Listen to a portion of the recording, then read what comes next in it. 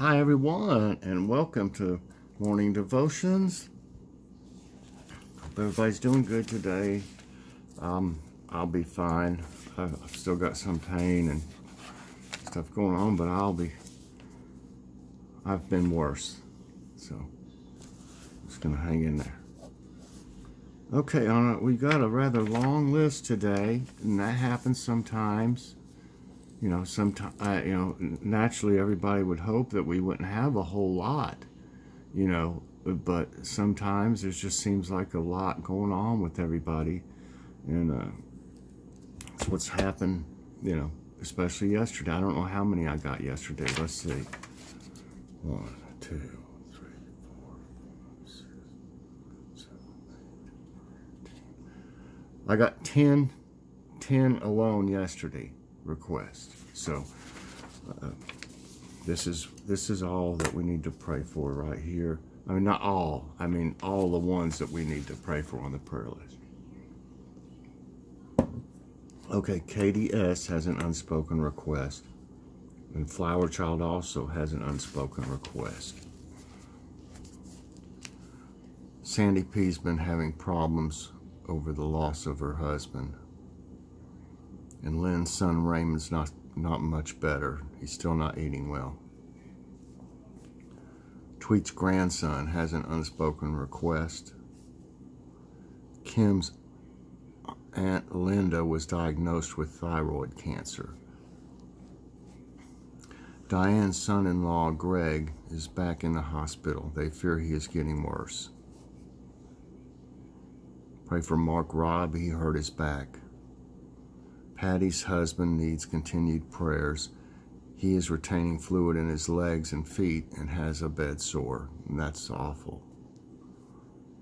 And Logan has a lot of fluid in his feet still, but not. It's a little bit better, but they're still. You can tell he can't even fit in his shoes still. He has to wear slippers.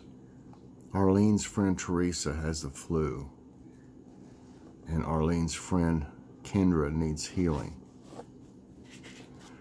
Patricia is home now but in pain.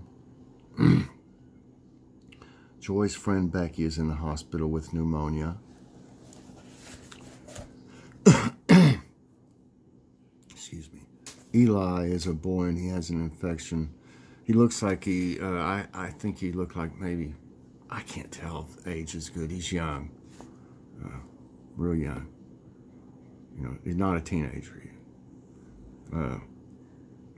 Has an infection on his brain and in his bloodstream. Pray for healing.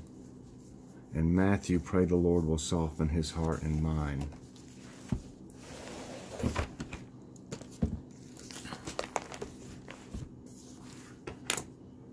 Okay. What did I do with it? Oh, I lost my bookmark. That's right. Okay, today our Bible reading comes from Isaiah 1:15 through 20. When you spread out your hands in prayer, I hide my eyes from you. Even when you offer many prayers, I am not listening. Your hands are full of blood. Wash and make yourself clean. Take your evil deeds out of my sight. Stop doing wrong. Learn to do right. Seek justice. Defend the oppressed. Take up the cause of the fatherless, plead the case of the widow. Come now, let us settle the matter, says the Lord. Though your sins are like scarlet, they shall be as white as snow. Though they were red as crimson, they shall be like wool. If you are willing and obedient, you will eat the good things of the land. But if you resist and rebel, you will be devoured by the sword, for the mouth of the Lord has spoken.